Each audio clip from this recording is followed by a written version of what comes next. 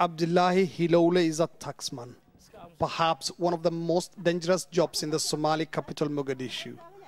Clutching a bag with his collections, he asks one shopkeeper after another to pay up. Hilole charges traders a daily tax of 25 cents. An armed policeman escorts him as he goes about his business.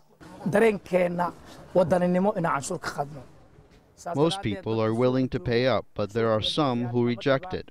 I wish I was doing my job under different circumstances. The need for an armed escort frightens me every day.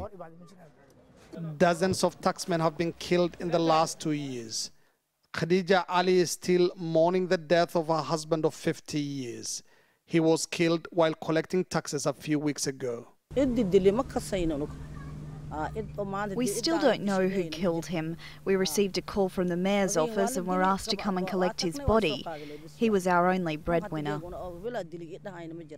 Khadija says her family was paid just $250 by the city administration as compensation. Taxation is a new concept to most people here in Somalia. There's been no meaningful authority in this country for most of the past 2 decades.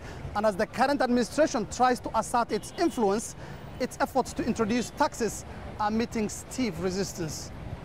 Just this week, the capital's main business center, Bakara Market, was shut for 3 days in protest of what traders are calling exorbitant government taxes.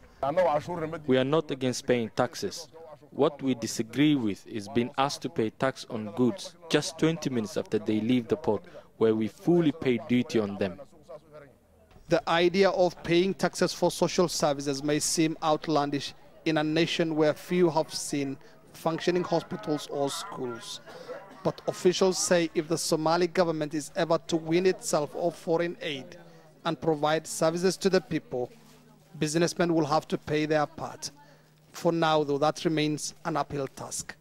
Mohammed, Adow, Jazeera, Mogadishu, Somalia.